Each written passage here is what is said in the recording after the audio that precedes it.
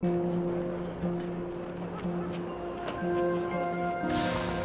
new year brought a new wave of strikes.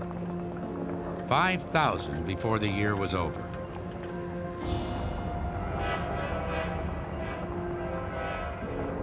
As a Democrat, Truman needed union support. But he had removed the lid on prices, appeasing businessmen, and the unions were angry.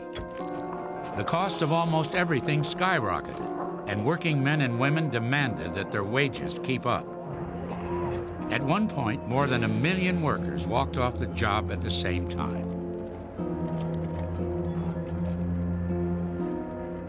Truman believed that the unions were holding the country hostage and personally betraying him. While Harry supported labor and the right to strike, he was never happy when there was a strike. He was seeing it as a small businessman, and it could wreck a small business. He just didn't like strikes of any kind, and he was very frank about that.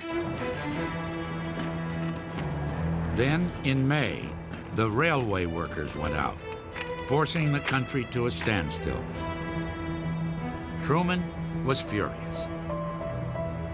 While negotiators searched for a compromise, a frustrated Truman proposed a solution no president had ever dared.